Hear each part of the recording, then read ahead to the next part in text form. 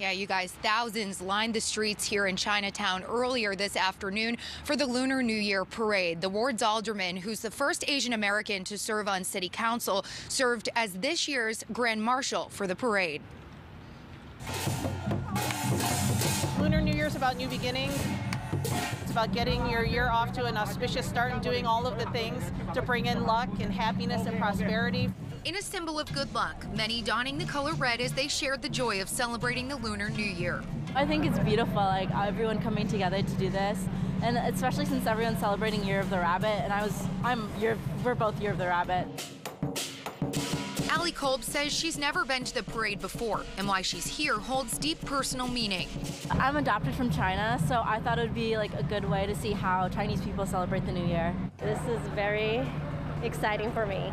Sophie He lives in Indiana now, but was raised in China. She says this is also her first time attending, and it's a reminder of her cherished childhood memories. I grew up in a small town in China that has this every year, so I never saw it special until I got here. Still, with joy comes a reminder of those who had theirs taken during a mass shooting at a Lunar New Year celebration in California. We had a community vigil last night.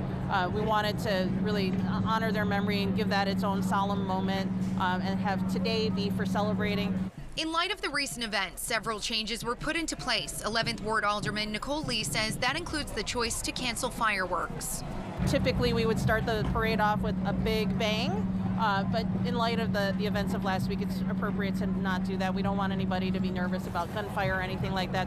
While there was no intelligence to suggest any threats, officials say they brought in more security, including at the parade and on the red and green lines. Just an abundance of caution, that's all. As dozens of groups and performers marched down the parade route, some including Chicago's mayor saying this is what unity looks like. You can see there's a great enthusiasm for the people here, and we need to unite around this community. Now, there will be other celebrations to continue in Chicago surrounding the Lunar New Year. Those go through February 5th. Reporting live in Chinatown, Courtney Spinelli, WGN News.